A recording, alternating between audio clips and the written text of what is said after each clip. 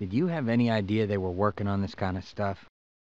A while back I made a video on the whole Half-Life Tower, a mod made by a Half-Life mapping community that's been going steady for over 20 years now. This is a unique mod that is essentially a clever twist on a mapping competition. Developers were given a pre-built map, or floor, with a limited amount of space, an entrance, and an exit, and the rest was left pretty much up to their imagination. This resulted in a collection of maps ranging from action-oriented shootouts, to stealth, to puzzle solving, to this. Your status report to the administrator? Did you submit your status report to the administrator? No! All put into a single, seamless playing experience. That way you don't have to download a map pack and load them up one by one or something. I enjoyed playing it, and was happy to see a few years later, the forum members got back together and made a sequel, with even more polish and over twice the maps. I tried it out, got some gameplay footage, some ambient shots, forgot to write a script, and now it's been almost 2 years since then. Oops. A lot of videos that aren't Half-Life mods later, I decided to don the hazard suit once more and give this mod the day in the spotlight it deserves. This is the whole Half-Life Tower 2. Before I begin, here's some quick stats. TWHL Tower 2 was released in November of 2020 after almost a year of development. While Urby led the development team of the first tower, the next game was administered by Strider, who made the Chairman map previously.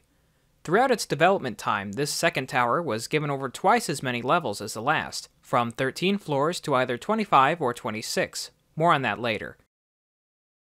The maps were created mostly by new talent, but a few developers from the first game had maps to contribute as well.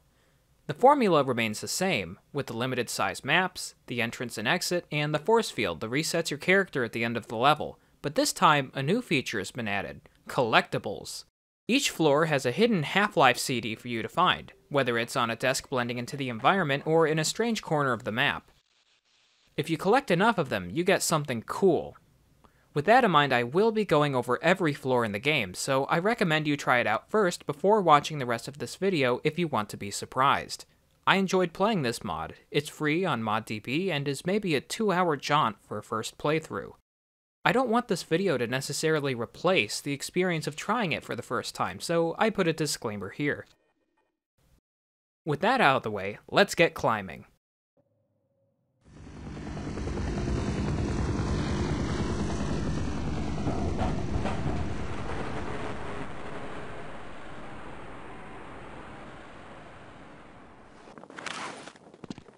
Or falling, actually.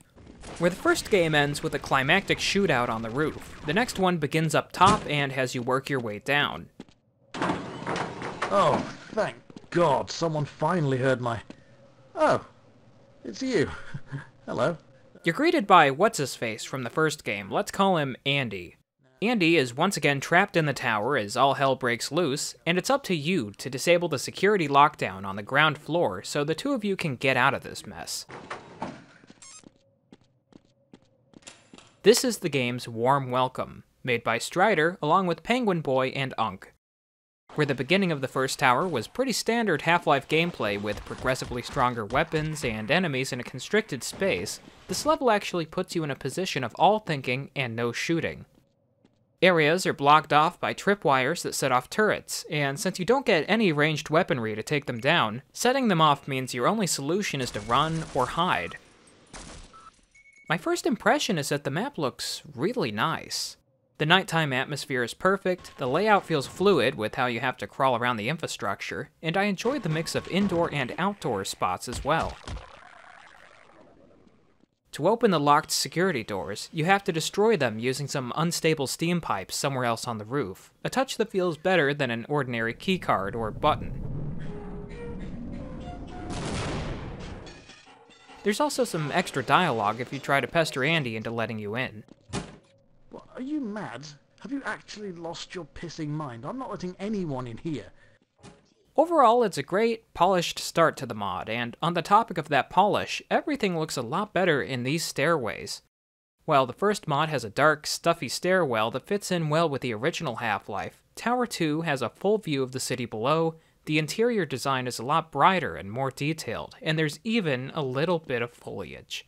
I like it. After enough time spent admiring a stairway, I can move on to the first real floor of the game, Pest Control by JamaicanDave. Warning, alien life forms detected. Security lockout activated. This map requires us to exterminate all alien life forms within this office building to open a security door, quickly giving us our first taste of combat. One thing I like about this map is that it doesn't overstuff the player with weapons. You get the standard crowbar, shotgun, and just enough ammo to comfortably defend yourself. Placement of enemies also feels natural. Head crabs are visible and not jammed into an air duct. Zombies have a decent amount of room where you can take them out with any weapon. And forts are surrounded with cover to use as well. The map feels nice and looks nice too. The layout feels realistic and might be less blocky than stuff you'd see in the original Half-Life. Area clear. Security lockout deactivated. I like it. It's a real good introduction, but there's a lot more floors to go. Next up is Phantom Lab by Dolmo, and I don't see an entrance to the map, so I'll just go ahead and... Phantom Lab, just up ahead is... Well, now it would not be right to allow you to proceed without first demonstrating your limitless potential.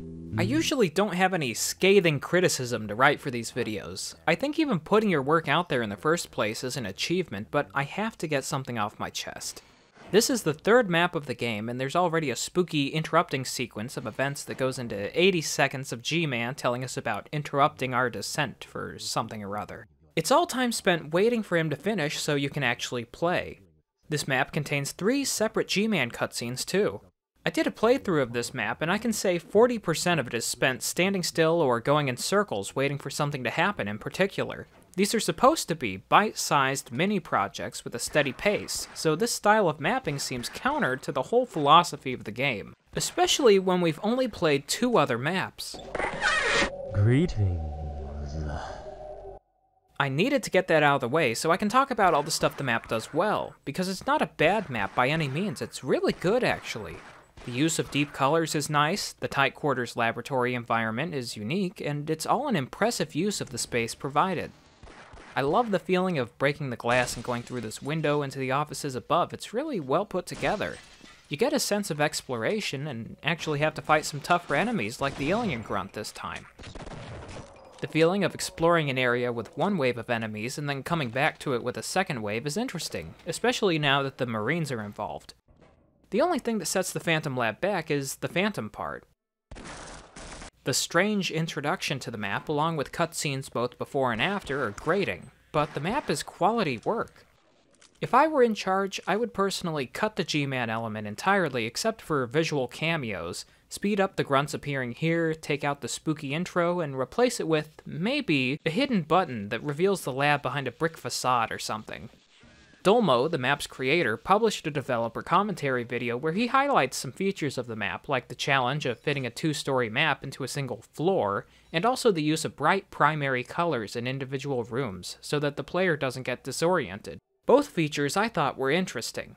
He also brought up how the map was created assuming it was going to be placed somewhere in the middle of the mod, which makes perfect sense. He defended the length of G-Man's speeches, saying, to paraphrase, that at the time he wanted the map to be more ambitious than simply stepping in, shooting up, and stepping out, and he actually had a larger script planned that he had to cut down. I appreciate the map's ambition, and I can genuinely say it's worth the wait. The Tomb, by Ogdred and Windawz, is the biggest deviation we've seen from the Tower formula so far. The first game was full of offices and laboratories, but this looks like a hell of a place to work to me.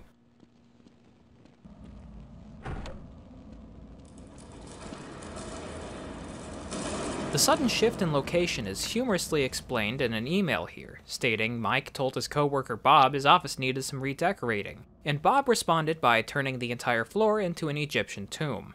Naturally, Mike's first thought is to head to Human Resources about it.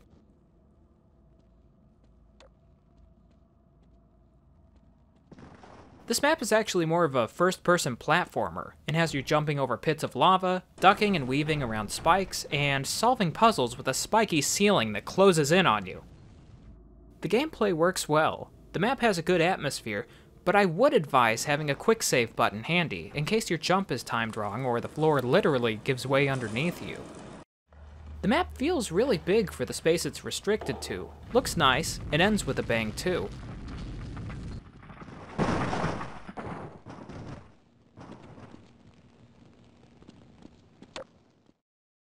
Cargo Specimen 798 by PsyWarVeteran is probably the map that leaves you the most helpless out of any of them. We notice a slight change of scenery here with some messy storage containers, hazardous waste, and a not-so-happy scientist. Did you submit your status report to the administrator today? The only way out is through here, and it's not going to be pretty. What is he doing in there?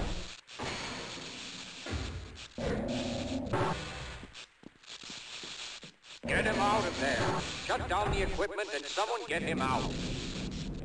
This guy right here is the Kingpin, an unused enemy left in the files of Half-Life.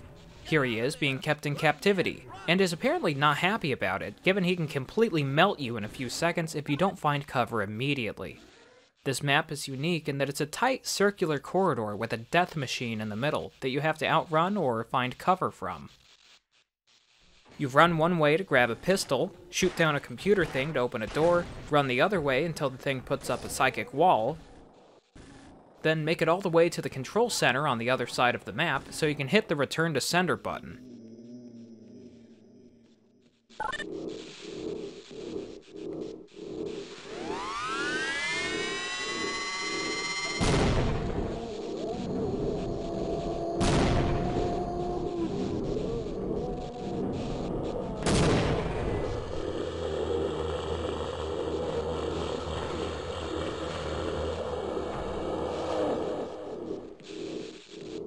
I like this map. It's a unique kind of action where your only defense is making it to the end, and since the Kingpin has a deadly aim and can shoot through windows, every bit of health you have feels necessary. If I had any criticism for the map, I would say the purpose of the pistol wasn't clear on my first playthrough, but it's a creative way of sectioning off the other area. Glad that's the end of that.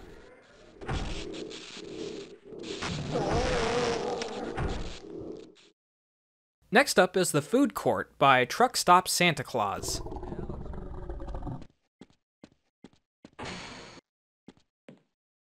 Hello there. This map is a spacious plaza with 3 distinct food chains to choose from. There are no aliens to splatter or puzzles to solve, so technically you can just eat your pizza and head out.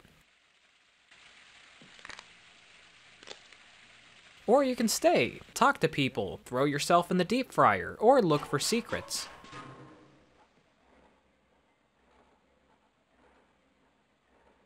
Actually, it's a pretty precise jump, but if you manage to step on this fraction of a sign and then strafe up here, you get... nothing. Actually, I just wanted to show off. I like the movie posters and such scattered around the map. It was all modern by the time the mod came out, but incidentally, it's a bit of a time capsule. It'll be fun coming back here in 10 years. Having a map like this after that last one is a nice way to ease tensions, and even if it's pretty silly, this is the only map I've seen where you can get something to eat.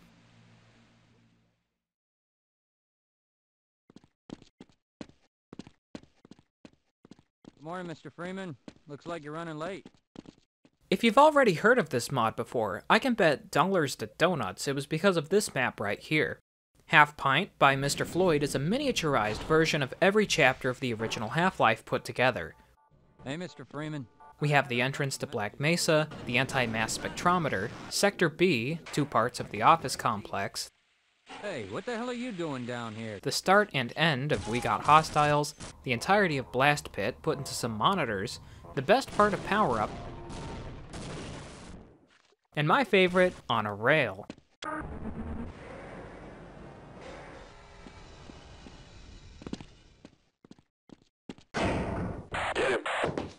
After getting beaten up just like an apprehension, we get put in the garbage crusher, past the conveyor belt, into the ethics questioning lab, Out to the garage from surface tension, through the radio spot and forget about Freeman, right into the weapons storage of the Lambda complex and the portal chamber.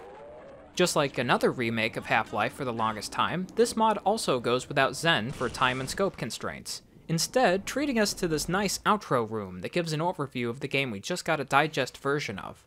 This map is honestly perfect. It's well sculpted, it's humorous, it's fun, and even with its novelty value, it still has combat and gameplay. With a limited map size, it impresses me just how many effects don't require an actual huge space, like the sound effects and screen shaking used in some places.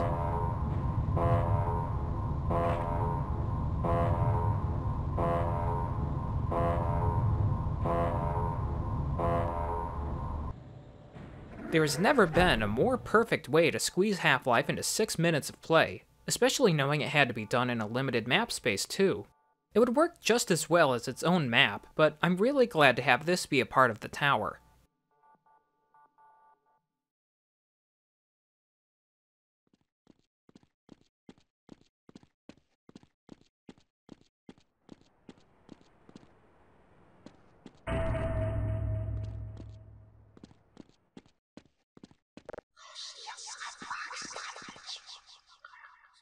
Memories by ZikShadow is a complete tonal shift from the map we just played, but I'm glad they're right next to each other.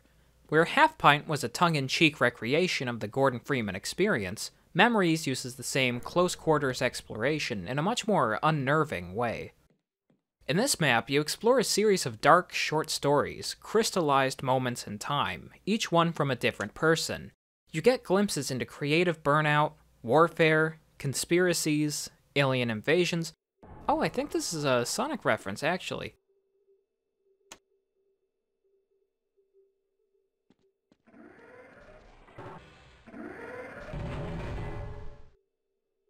And finally, letting you loose in an abandoned supermarket. While the gameplay is exploratory, each map gives you some weaponry, some ammo, an HEV battery, loose things that prepare you for a battle that isn't happening. At the end, you exit through that first memory back into the real world, allowing you to move forward and appreciate the interesting atmosphere and ambiance. Let me just say I hope you picked up those weapons, because this staircase becomes a battleground pretty quick. While I fight this guy off, I'll tell you a bit of context for this map. In 2016, the creator ZikShadow published a blog post on ModDB about going through creative burnout, showcasing multiple unreleased projects along the way. If we look at the screenshots, we can see some familiar scenes, including the idea of exploring several smaller horror scenes and collecting items. All things considered, these pieces of maps really lend themselves to the micro-mod format of the tower. Maybe this G-Man scientist zombie abomination is a representation of imposter syndrome? Could shooting him down represent overcoming creative burnout? Whatever he's meant to be, he's history now. Generally, I like this map. I like the layout, I like the twist, and I like the history. I especially like seeing Zik made progress on a new mod of his own after this game released. It makes me glad these maps were made more than just the creator's own memories.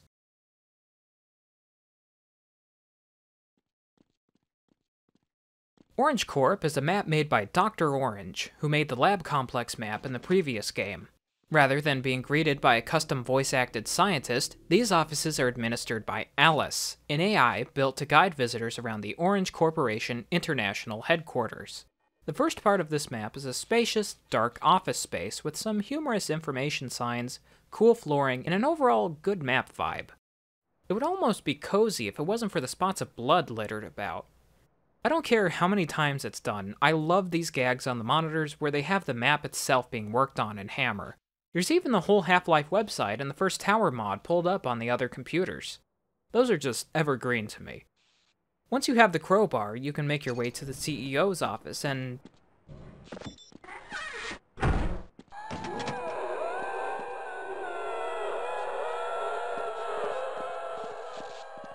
It looks pretty grim.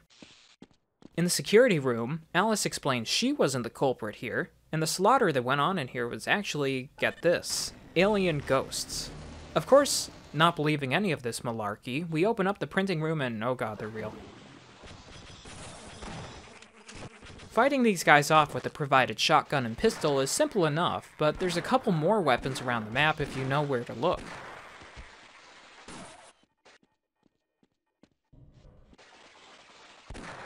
Once you re-kill the ghosts, Alice finally opens the exit doors since obviously you're just gonna wreak more havoc the longer you stay there.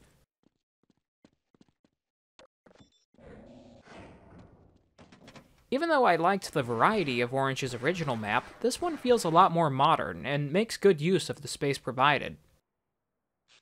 The hologram effect on the aliens is cool too. Good stuff.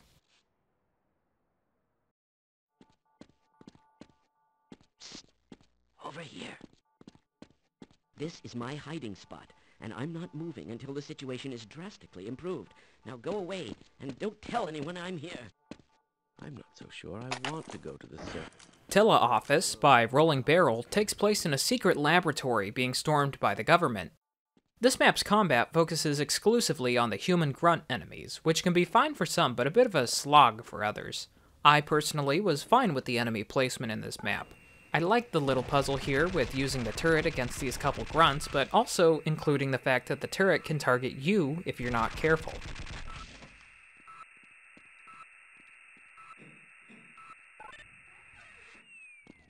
I like the drop you get on this guy here, which leads into the main part of the map.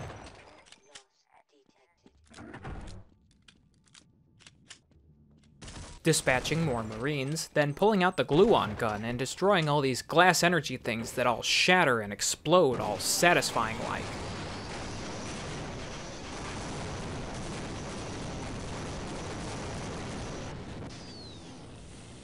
You destroy these two, then take care of the sentries that pop up, then destroy the final core to the teleporter.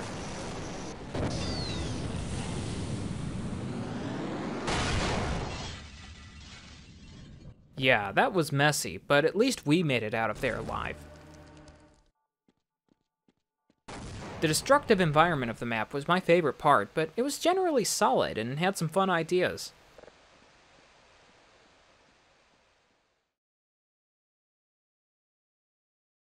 The training course by SpikeHunter is unique in a few different ways.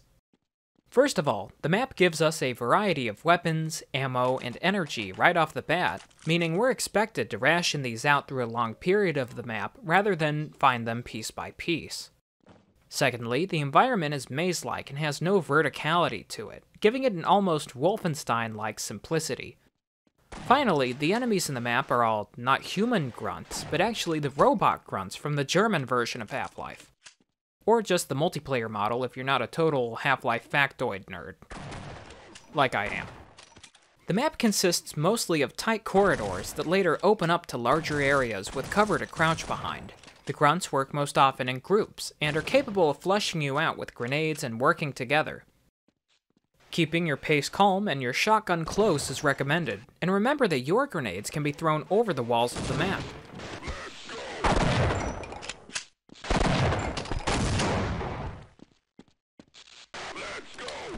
Once you take down all the robots in your immediate area, you can press this button to unlock the security gate, but it also blows up a bunch of walls throughout the map housing more robots.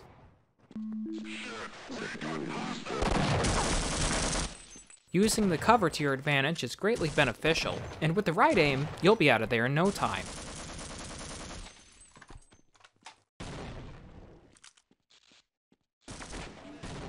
From the simple visual design to the two-wave enemy placement, I really like the combat focus of this floor, and I think it makes up for its lack of visual flair. Then again, if the map isn't your favorite, you can always slightly damage yourself with a grenade. Then use a grenade jump to boost yourself over the wall and into the next map.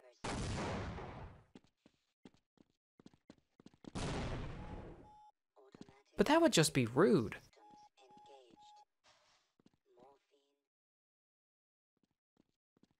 Next up, we have Smash and Grab, a map by Strider that goes for a stealth espionage angle.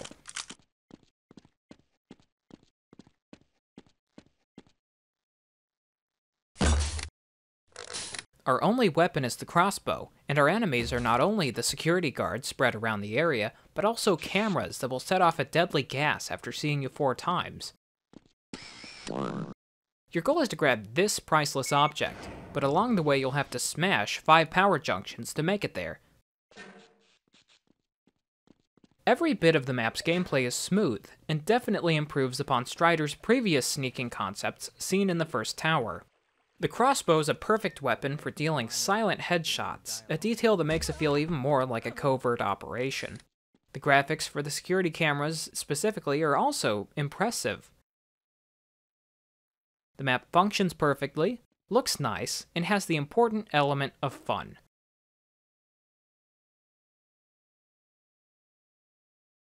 JamaicanDave's Saviour has a heavy combat focus like Pest control, but still has some nice aesthetic details as well. No! I don't want to die! I like this cutscene of sorts that plays out as soon as you enter, with the scientist cowering behind a security door and grunts slowly closing in on him. We make our way to the other room and, uniquely, are greeted with a turret without any weapons to counter it. We get not a pistol, but a crowbar and some grenades in a back room, which we have to use wisely to proceed. I really like this design choice because it takes advantage of the player's inventory resetting between maps, and emphasizes working with what you're given. Those grenades come in handy once you start having to fight the grunts, because the tight quarters rooms makes it easy to flush people out. In the end, no matter how good your aim, the scientist has already been killed. And by the time you get the keycard to the next floor, there's a whole other wave of grunts making their way to finish the job. Making your way backwards through the map is a good gameplay element, especially with the amount of cover you're given.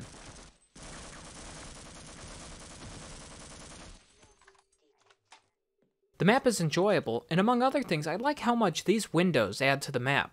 Just adding these windows means we get cutscenes at the start and halfway point of the map, and we get to preview the environment we'll be blasting through to reach the keycard. It's good communication.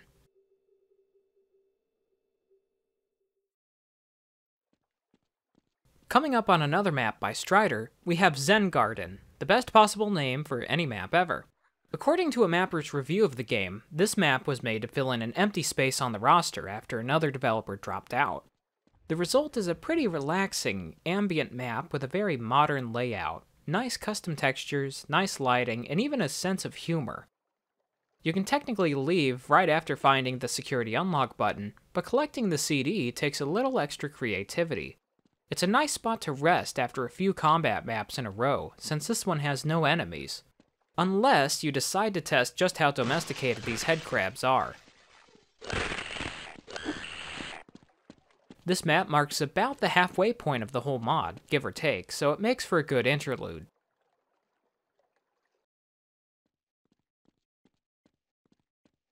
Dr. Orange returns with the next floor apartments. This is a map that has you doing some light exploration of an apartment building.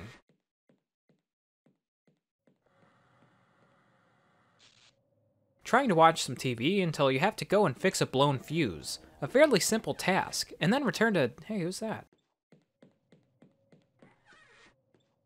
It's a nice little ambient walk around with soft lighting and a non-puzzle, but once you go to bed, things really go to hell, and I mean it.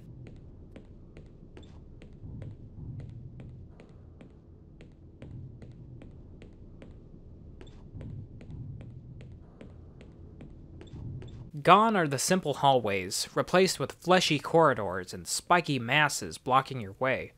Gameplay is still pretty simple, just requiring placing another fuse and finding a way over a fence, but it's an interesting walk and has some real atmosphere to it.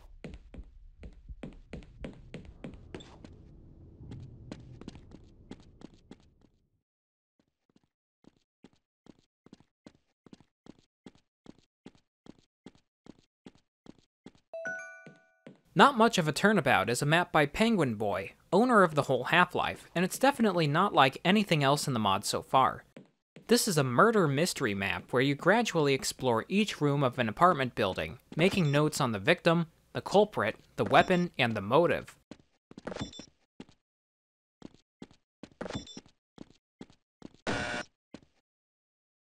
Each room has a set of clues inside of it, and are highly interactable, with every drawer and cupboard having a little animation that may or may not reveal something.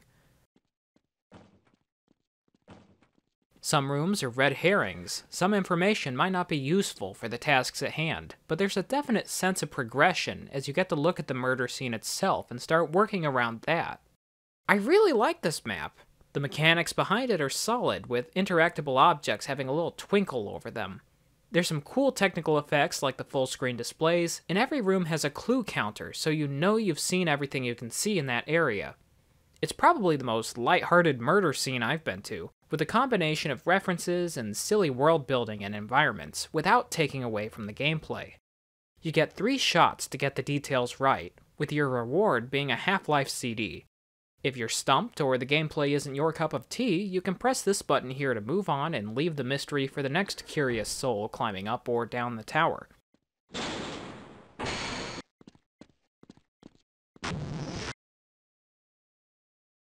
Urby, who led the creation of the whole first mod and made a couple maps of his own, returns to the tower with Headley and Crabb, Solicitors.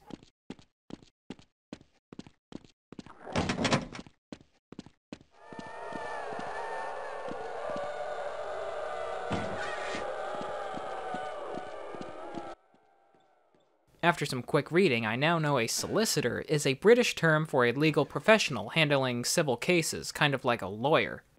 I suppose this is where the whole brain-sucking parasite thing may come from, but who knows? As far as the content of the map, you're first left exploring the office grounds a bit without seeing a soul, but as soon as you get the crowbar, be ready to use it.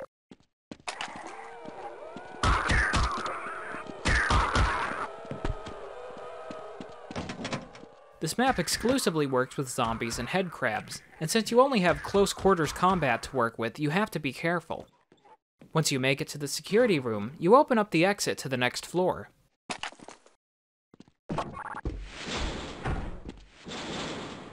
But the door malfunctions, meaning you have to take an ominously bloody shortcut with Hey! Eat this, you bastard! that guy barricaded in there.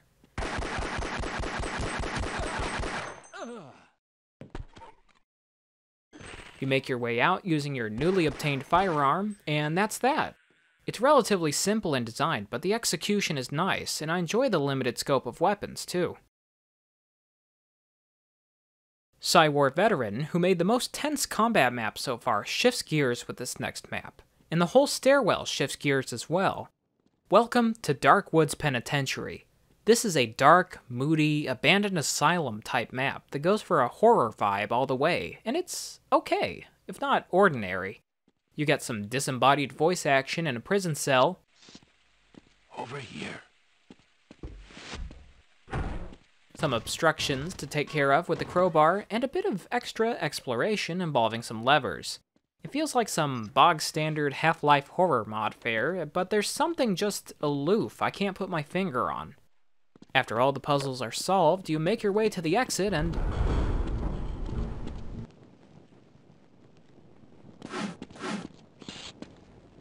Over here.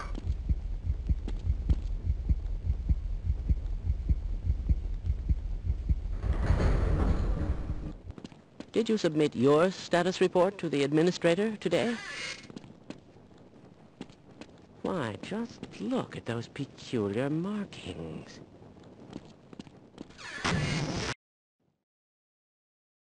A common problem with games, sometimes with playtesting, is that people never think to look up. Here's me getting destroyed by a soldier in TF2 who was perched up in a spot on the ceiling of 2 Fort I never bothered to check. Too Much Video Games, who made the recreational floor in Tower 1, remedies that issue with their map Flippant. It's a standard shootout map. You enter a seemingly empty room, pick up a weapon, the door locks behind you, and some grunts ambush you from the ceiling? Yes, indeed. Enemies in this map can use both the floor and the ceiling to their advantage, meaning you have to keep both dimensions of the map in mind with your limited weaponry. The tension this causes is elevated by the introduction of the female assassins, who can be quite lethal quite easily. The map layout isn't especially noteworthy, but the tech behind it is amusing. Sometimes the hitboxes on the grunts don't work so well, which makes them just absorb your bullets, but shooting them works more times than it doesn't. It's generally a pretty good map, with a gimmick that got a rise out of me.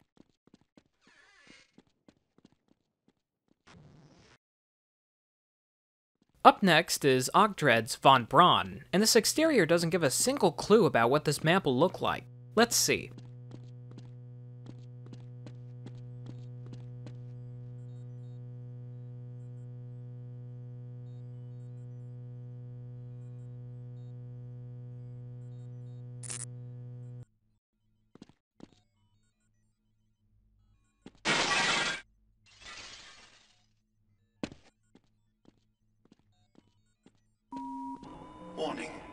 There is a Class 1 intrusion alert in the cryo recovery suite.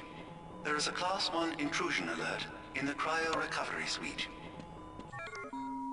What we're looking at here is a total recreation of the look of System Shock 2, the immersive sim classic released almost a year after Half-Life. The music, sounds, colors, and objects are all based on the Med Psi deck, the first area you explore in the game. But the layout and puzzles are all original to the tower.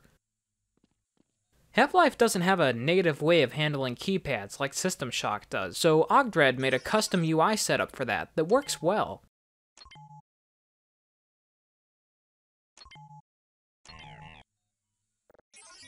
The map has a high attention to detail and implements multiple elements from the original Von Braun, including turrets, battery-powered doors, and an audible appearance of a hybrid here. Insufficient access.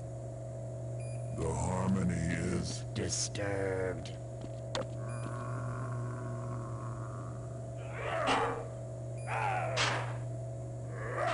It is lost to us.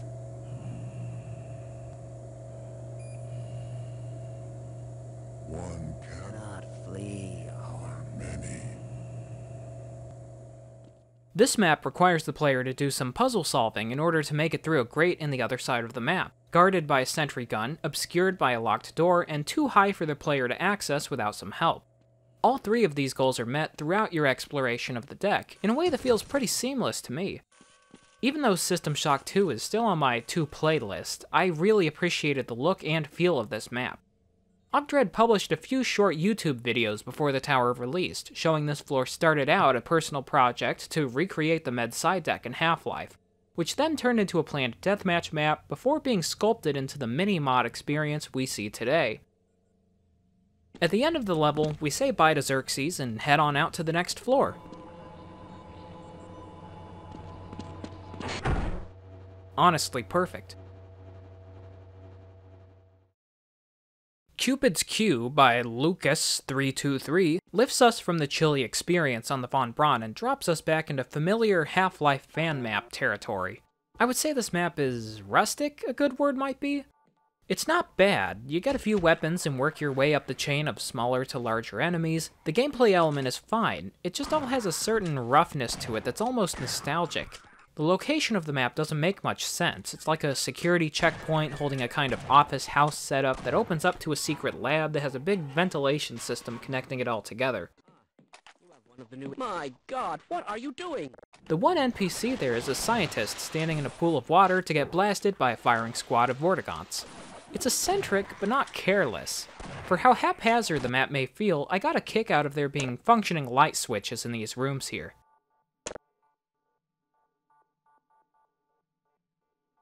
I especially like this little hint here about the hidden CD. On my first playthrough, seeing this little spot in the grate made me go back and look everywhere for a secret lever or something. It's strange, but some would call it neat, too.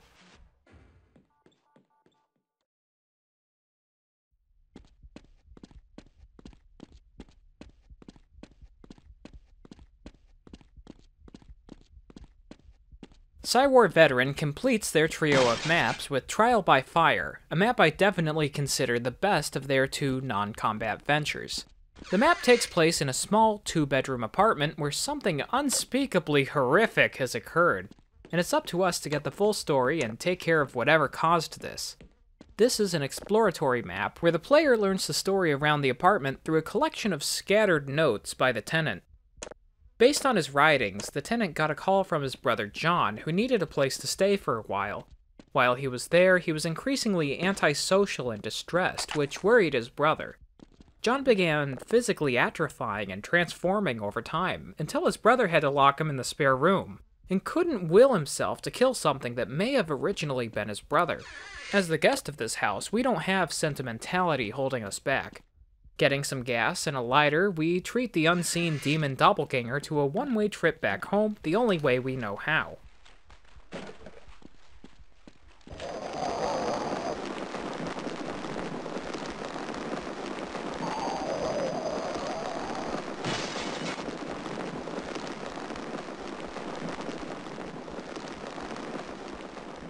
The map sets a disturbing mood well, and I like the notes element as a bit of non-linear storytelling.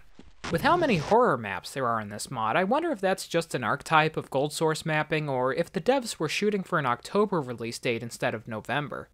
Either way, it's a welcome addition to the game.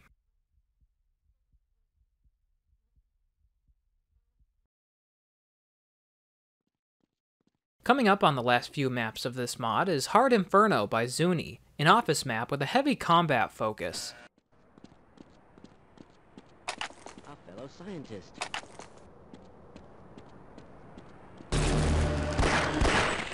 The first thing you'll notice in the map is a barrage of head crabs up in the ceiling. I get why they're here. They keep tensions high while exploring a small, dark space, and while they're a bit of a pain, if you chip at them with a few shots of the pistol at a time, you should be able to safely explore. The second thing you'll notice is the instability of the ceiling, with it being easy to fall out of a weak piece of it or shoot pieces of it off. This leads into the second part of the office, a military takeover that you have to take down single-handedly to proceed. My interest in this map lies in the multiple choices the player has to get through it. One type of player may flush out the grunts with grenades and then hop in to take care of any remaining enemies.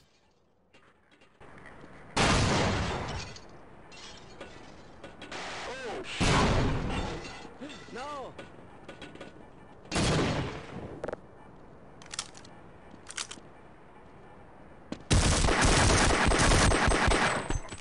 Another may find a secret spot in the ceiling that leads to a ton of ammo and SMG grenades to rain on them instead.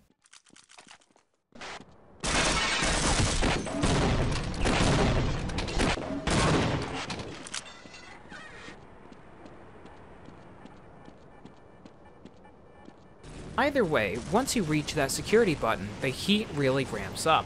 Things start exploding, a second fleet of grunts appear on the other side of the map, and an Apache helicopter flies in to greet you. A sane person would run for the exit and be safe from there, but if you really want to show off, you can try to hurl a grenade into the helicopter too.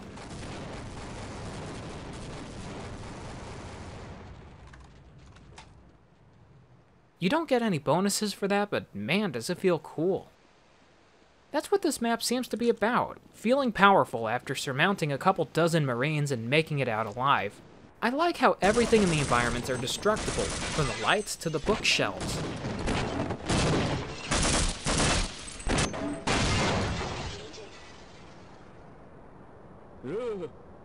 And the little Christmas tree here is a mod to a certain action flick that also involves death and hardness. Once you get it figured out, this map is a fun one.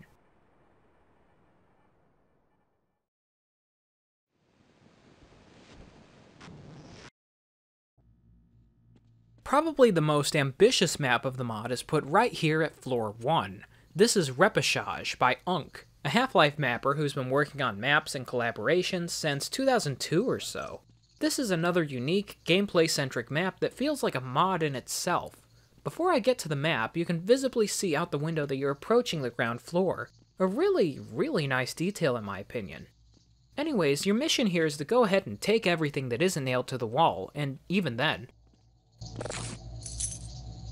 You play as an art thief, making your way through the largest exhibit in the entire tower, but not only are sections blocked off by impassable lasers, but the paintings themselves are covered with a high-tech security seal. Your SOBs, or Security Obfuscation and Bypass Units, are built to help you get past both of these, but you have a limited number of them, and once you pick them back up, the security lasers come back, meaning managing your SOBs is a vital part of gameplay. Another part of gameplay is finding hidden parts of the gallery, since the security boxes protecting the art are placed a lot less nonchalantly than the ones for the doors.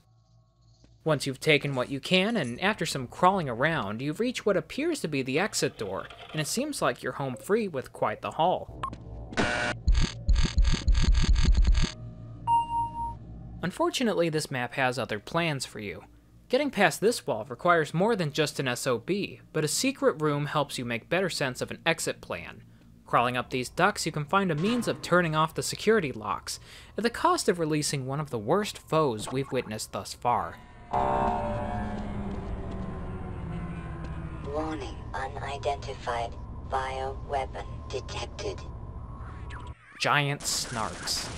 Well, actually they're not that bad, but healing in this map isn't super common, and these guys appear in multiple waves across the whole floor.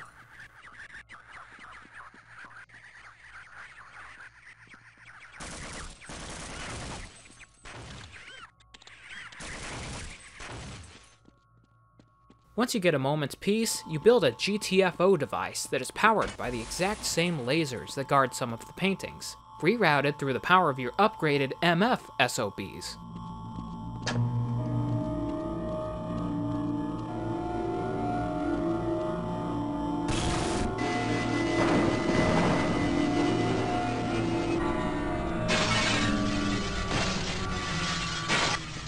At this point, we've made our escape and can leave now, or we can go back with our final SOB, collect any paintings we missed, and start looking for secret areas in the meantime. Because there honestly are a couple well-placed Easter eggs in this map that you have to find if you want 100%. If you want 0%, on the other hand, you can simply make your way through the gallery without taking any paintings, and the map gives you a pat on the head for it.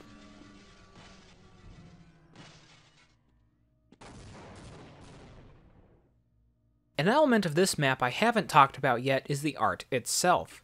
Repechage features a wide array of historic art from over the centuries, but it also showcases the talent of newer artists within the Half-Life scene as well, including The Insider by watercolorist Joanna Barnum, La Toreadora by Hannah Carter, and Silent Antagonist by Marina Mency, along with this lovable render of G-Man by Niker107. These works were actually commissioned by Unc with the express purpose of being used in this map, a move I find very exceptional and thoughtful, and shows just how much love went into this project right here. The architecture of the gallery is smooth and dynamic, it all looks great and plays without any real bugs or snags, and I love the idea itself. This is the perfect place to have the tower finish up, or start if you're going from the bottom up.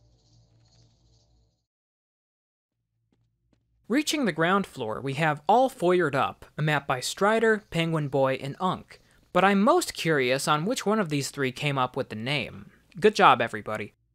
This is a map with some light combat, some light sightseeing, some light climbing around. It feels like it was built as a second introductory map, which is fun. It's got that Strider polish we've been seeing in their maps so far, and I really like the Deus Ex nod here. And also, the first ever Half-Life kitchenette. You make your way to the media room here, perfectly sneak attack this grunt, and make your way to the other side of this door with some vent crawling. And there it is, the security lockdown switch. You've made it! You flip the switch, pay a visit to the armory for no reason whatsoever, make your way to the exit, and it looks like your stay has been extended. What started out as a pretty lax map now has you fighting grunts in every corner of a small plaza, and if you survive that, a tank busts through the front doors to make sure you don't make it out alive. Luckily, the glue-on gun makes short work of anything that gets in its line of fire.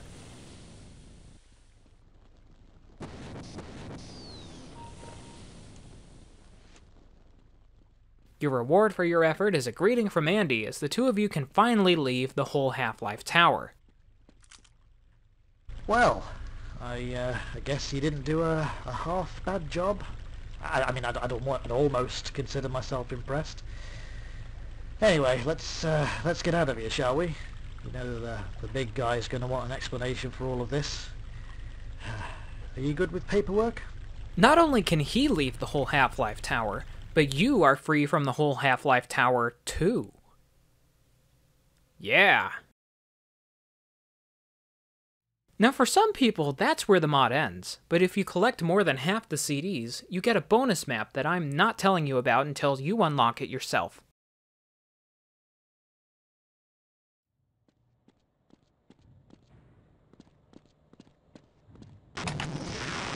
Oh, you're back, good. Now I can tell you all about Cenodrome XL, a bonus basement level made by Unc as a final showdown for the mod. You're back.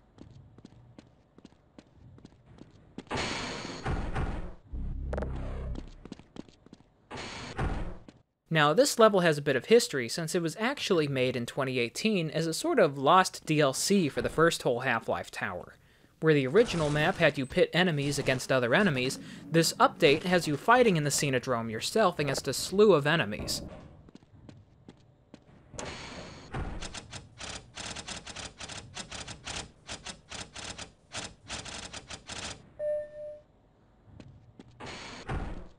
You find out who you're fighting, pick your weapons, and the round starts.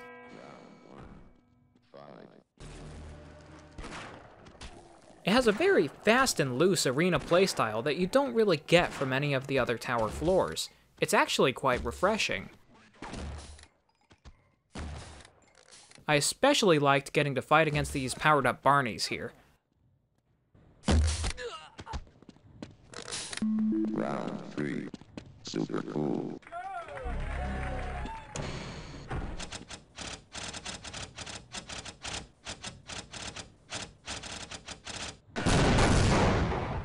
Round 6 is actually a gauntlet of wave after wave after wave of new enemies, including the abominations from Memories, army grunts, alien grunts, you name it. It's honestly a lot of fun, especially since you have the glue-on gun at your disposal at that point. Make it to the end, and you're treated to the grand final boss of TWHL T2, Baron von Ichthys.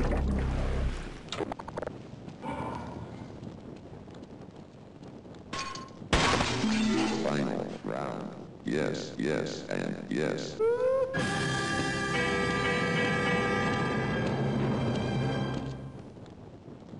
And with that, your trip through the tower is complete. Man, good job.